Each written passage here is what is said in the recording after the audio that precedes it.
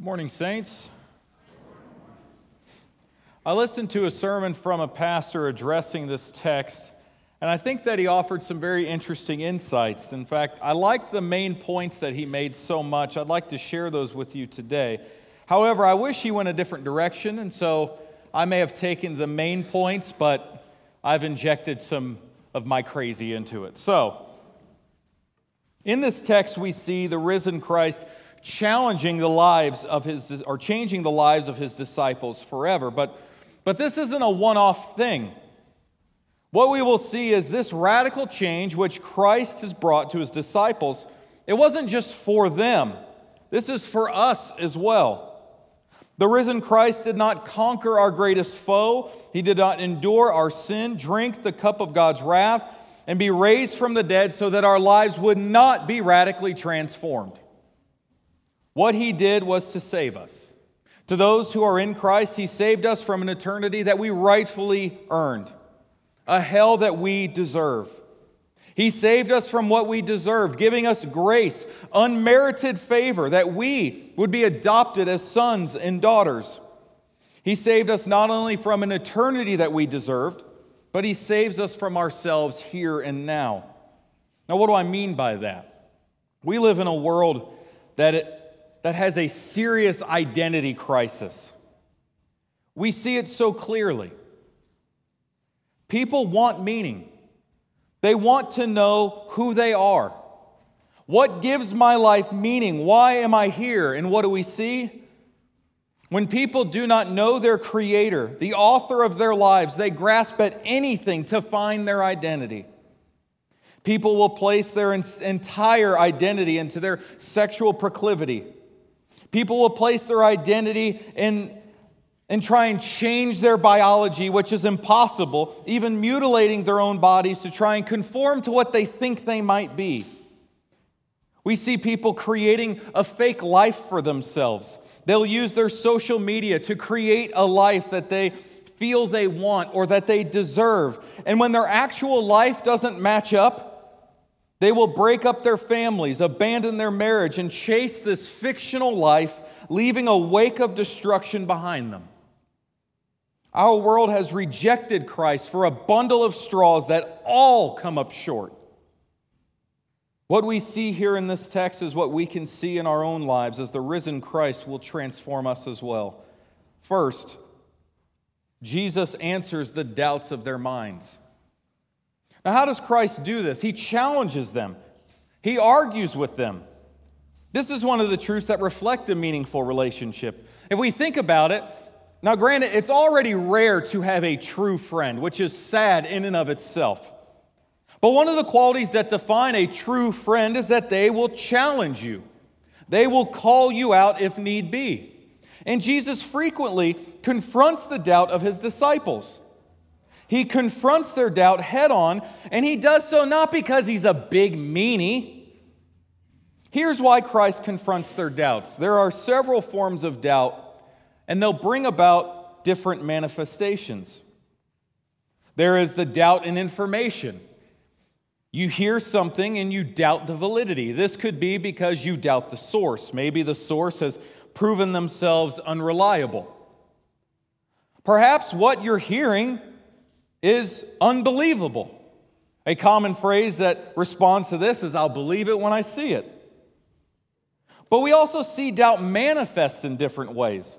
We see various outcomes as a result of doubt. We see various outcomes in the sense that we see it play out in a paralyzing way. It will cause you to not step out or to not go for it. Or doubt will cause you to abandon the course or path that you are on altogether. Doubt can cause us to change the way we see someone.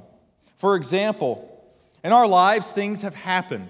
And when we see those things rise up again, we fear that it will happen again. For example, as you were growing up, if perhaps you found that one of your parents started working late, and then not long after that, they divorced.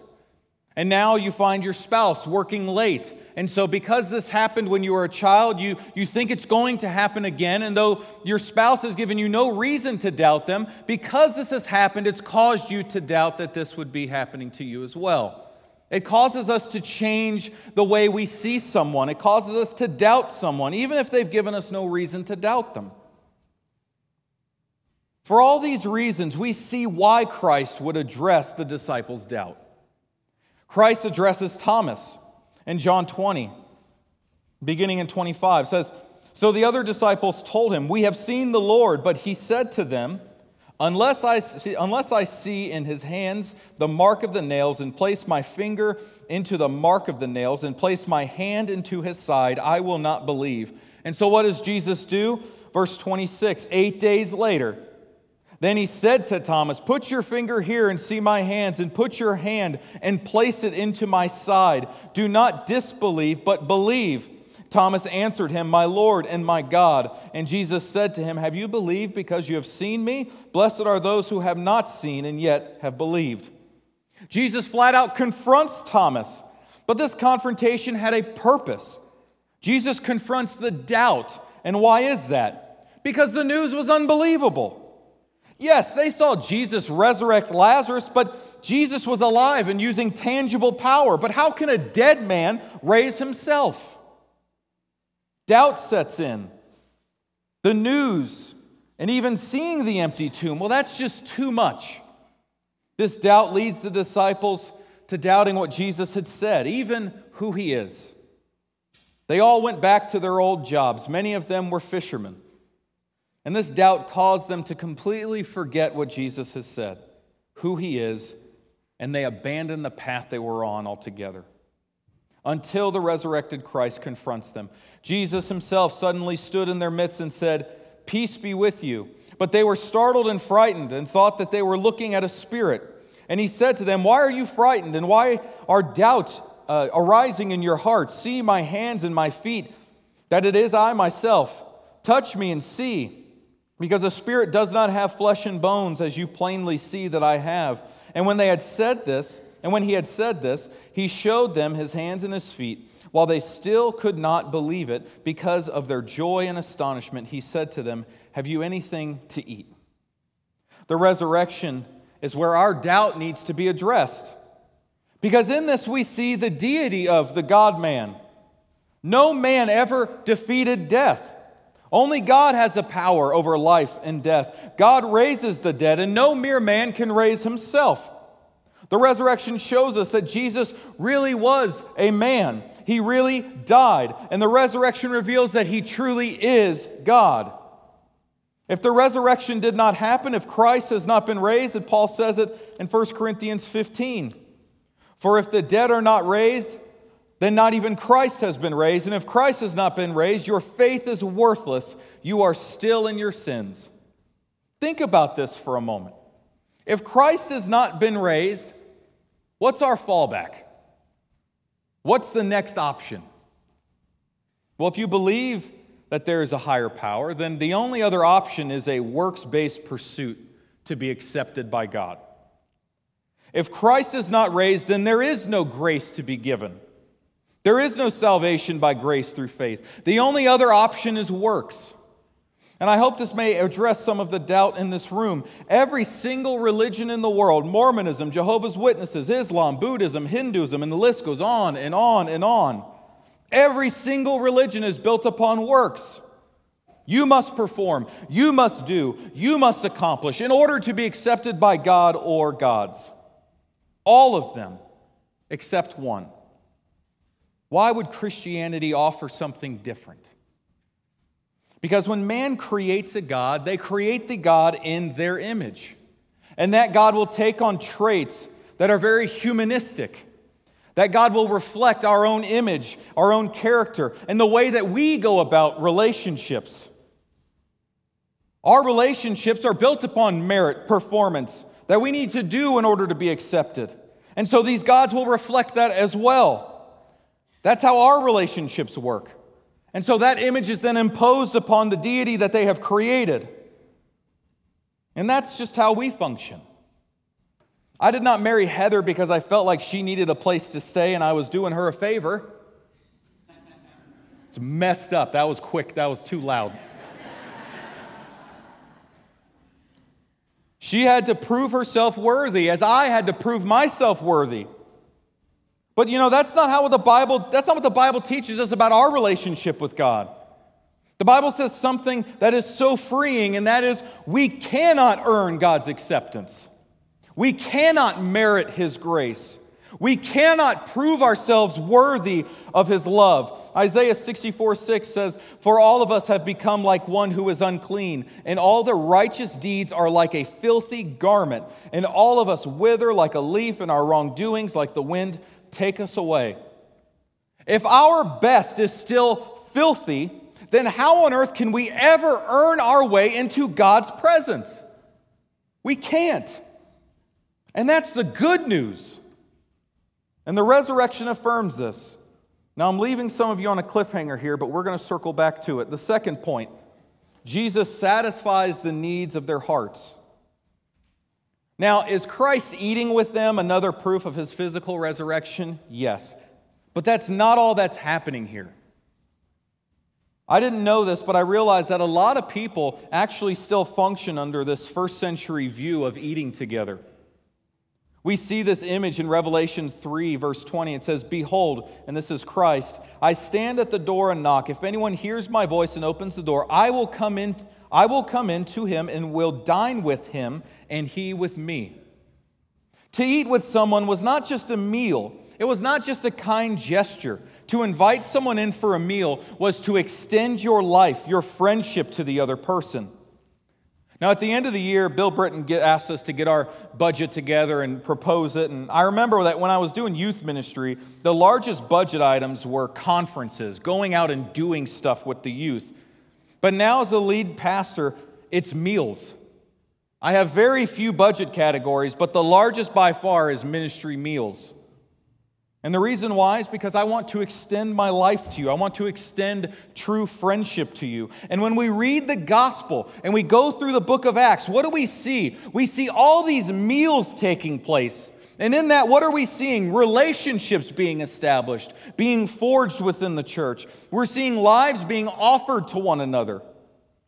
The food symbolically represents one's desire to know another person, and sharing in that meal was a way of saying, "I accept."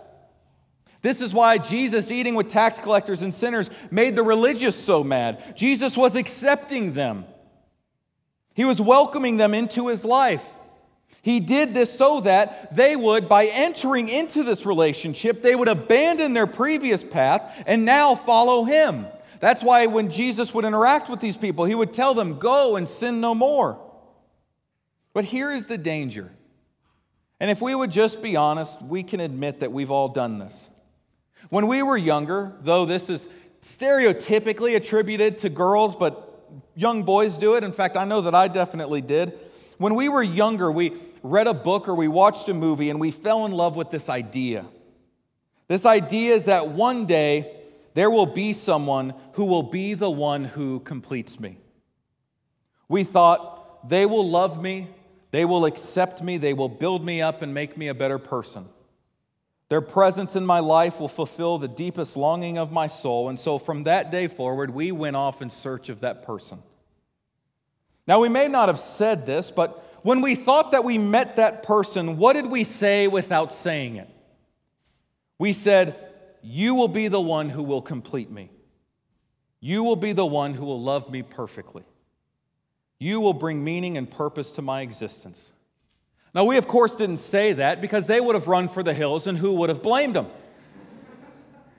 But without saying this, we still took this weight and we put it upon them, and we all know what happened. What did we all come to find? We found that they could not live up to it, and that burden broke them.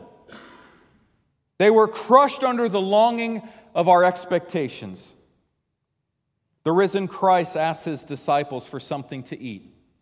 And we'll go more into this in the next point, but Christ returns to the very men that abandoned Him, that left Him, and in one case betrayed Him. Christ returns to these men, and what does He do? He extends to them again His life. The question, "Have you anything to eat?" is so much more than food. Jesus is saying, "I still want you to know me." Christ is the one we have longed for. We cast the burden on other people to complete us, But no person can bear up under that burden, but Christ has.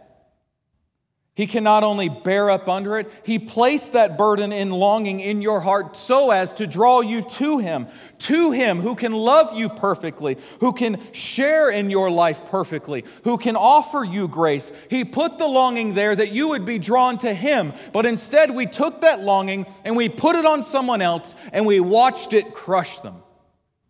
But Christ put that in your heart that you would be drawn to Him, that you would find that in Him, He can bear up under the weight of your longing, your identity, your purpose, and your meaning. Third, Jesus reforges the direction of their lives. Now, you might be aware of the disciples in the previous lives they had. It's interesting as you look, God took fishermen who were seen as hard workers but not very educated, and then those men went into the temple and debated all the religious leaders. Jesus took a tax collector and a zealot, Matthew and Simon, that without Christ, Simon would have killed Matthew without batting an eye, but now they are united in Christ as brothers. But this isn't the reforging I want us to really focus on. Yes, this is a radical transformation, but remember, when Christ died, the disciples were utterly lost. They had no clue what they were to do. They thought that Jesus was going to establish His kingdom on earth and overthrow Rome, but instead, Christ was murdered by Rome. Doubt caused them to abandon the path that they were on, and they went back to what they knew. This is another reason Jesus addresses their doubt, because they stopped pressing on. They stopped forging forward in what Christ had called them to. They needed that fire lit again. But what's so interesting surrounding the resurrection is this. No one knows where Jesus' tomb is. Now, people will say it, and tourists will go see a tomb, but nobody knows where Jesus' tomb is. There was a common practice in the early years that they would venerate a person's tomb. If there was a person of prominence, they would make their tomb a place of remembrance. They did this even with false messiahs. When that false messiah would be killed or die, the people would then come, venerate the tomb, and make it a place that people would come and worship. This practice of honoring someone's tomb was shared with Christians the first 3 centuries. Now, though these tombs would not be places of worship as with the pagans, they would remember where significant people were buried. Polycarp, a disciple of the Apostle John, his tomb was venerated and remembered, but not Jesus. Are we to say that Polycarp or Hippolytus are more prominent than Christ?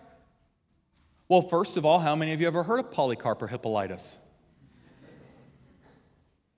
So why not Christ's tomb?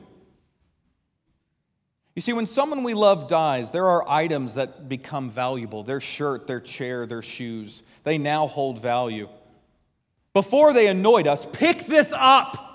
Get this off the floor. Get this out of the way. And then when they're gone, they hold great value. What used to annoy us now is a mechanism of our remembering and taking joy in them. This should have been the case for Jesus' tomb, but it wasn't. Why? It's because they had Jesus. A tomb is not valuable when He is risen. He is with them. He's eating with them. He's speaking with them. They have Him. Who cares about a tomb when you have Him? This would continue even as Christ ascended, that He would send the Holy Spirit to indwell the believer. Who needs a tomb when God now indwells us? Who needs a tomb when we are now His temple? Who cares about a tomb at this point? This is why no one remembers where Jesus' tomb is, because they have Him. Because He has risen from the dead. Lastly, Jesus shows them His hands and His feet. This goes back to our first point with our doubts on the resurrection. Jesus shows His disciples the bodily wounds of the crucifixion.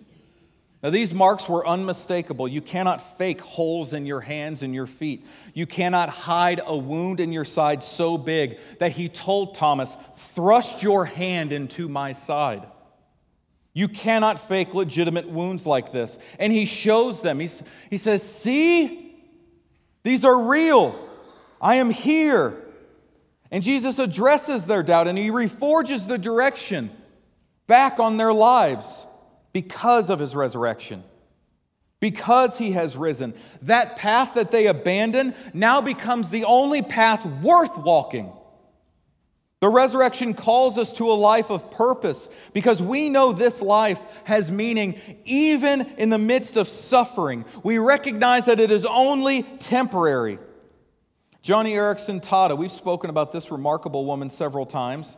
She was paralyzed at the age of 18 due to an accident, and she is a quadriplegic. She was at her church, and there was a time where her church was called to fall on their knees in prayer. Sitting in her chair, she broke down, and she realized, I will never be able to kneel again. But as she continued to sit there praying and meditating, she remembered the resurrection and what that means. It's not that Christ was raised, but that we too will be raised, and he will restore everything. She said, I so look forward to heaven when I will finally rise on resurrected legs. And you know what the first thing I'm going to do? Drop down on grateful, glorified knees. I'll finally have the chance to kneel before my Savior.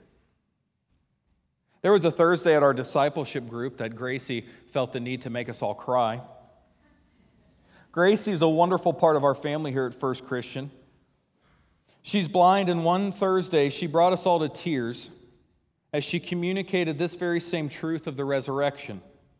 She said, I don't care that I cannot see, but can you imagine how amazing it's going to be when Christ raises me and my eyes are open for the first time, and he in all his glory is the first person I see. The resurrection is so much more than just Jesus being raised. His resurrection shows us that he has the keys to life and death. He is God, and he addresses our doubts. His tomb is empty, and he has invited us to know him, to be transformed by him, saved by him, and raised again in him. If Christ has not been raised, as Paul said in 1 Corinthians 15, for if the dead have not been raised, not even Christ has been raised. And if Christ has not been raised, your faith is futile, and you are still in your sins. Then those who have fallen asleep in Christ have perished. If in Christ we have hope in this life only, we are all the people to be pitied most. If Christ has not been raised, then we have no hope at all. But this is not what history attests. The tomb is empty. The church is standing. God is moving because Christ has risen. And because he has risen, this is the good news. We cannot earn our way into God's kingdom. We cannot earn God's love. We cannot merit his salvation. Our best is filthy. Our best is not good enough. Our good is tainted and rotten at its root. And this is the good news. Seems a bit off. What's the good news? You just told me that I have no hope. We can have hope. And every single Christian in here will tell you where our hope is. Our hope is solely in Christ Jesus. He has knocked at the door. And he, for some of you right now, you are convicted of your sin. You know that you need to address this today. You know that you need to be made right with God today, even as you sit here. That's the knock. Realize this, for some of you, as you sit here, you know that God is calling you to step out during this time of invitation and be reconciled to him. Understand what this means. He left eternity to become flesh, live a sinless life, die our sinner's death, conquer our grave, and he is convicting your heart right here and now. Look how far he has come just to meet you here. Look at all that he has done in his pursuit of you. And at this very second, Christ is reaching out to draw you in with one hand. There was a pastor, Paul Washer, who makes this incredible imagery where he tells us that with one hand, Christ is reaching out, offering us grace, offering us salvation, and then with the other hand, he's holding back the wrath of God.